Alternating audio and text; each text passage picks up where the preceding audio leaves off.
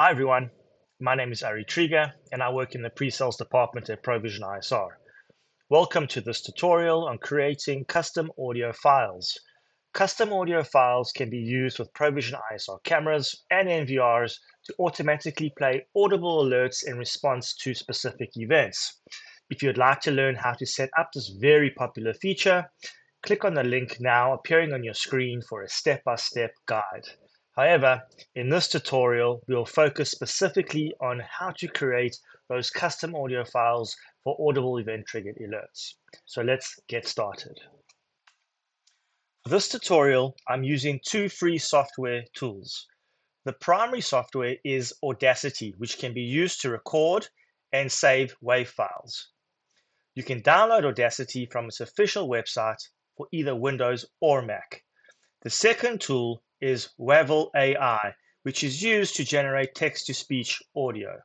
Before we dive into text-to-speech, you can also use your computer's microphone to record commands directly in Audacity. To set this up, go to the Audio Setup, select Host, and choose Windows Direct.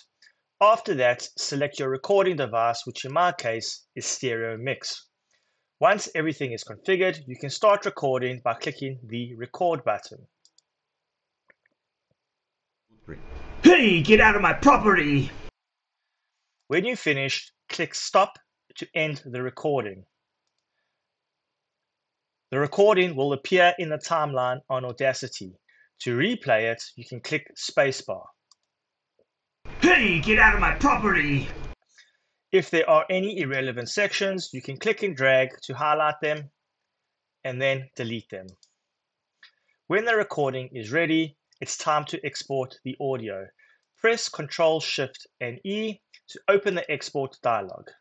First, give your file a name and then select a destination folder on your PC.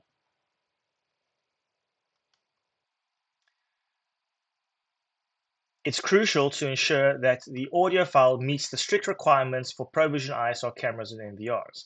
The file must be in WAV format, no more than 8000 Hz, mono, 16-bit, and less than 200 kilobytes in size. To meet these requirements, you'll need to select the correct parameters during the export. Once everything is set, click Export to save the audio file to your computer.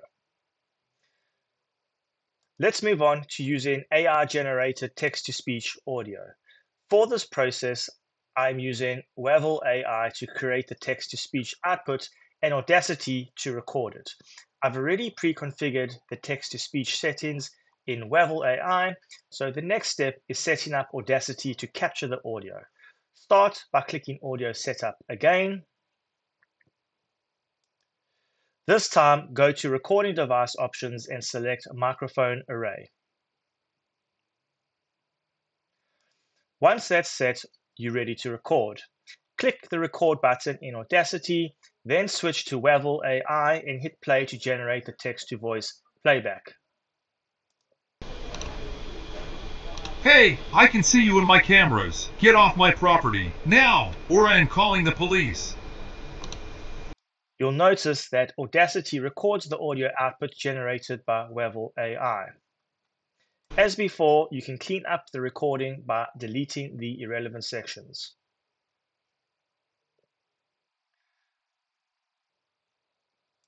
Audacity offers additional customization options for your audio file. For instance, you can amplify the sound to increase the volume,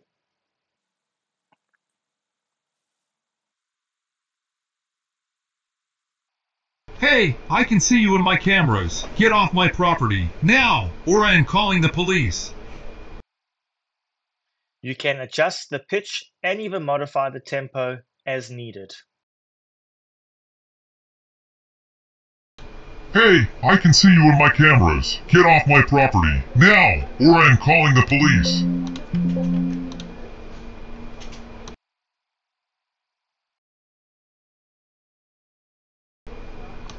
Hey, I can see you in my camera.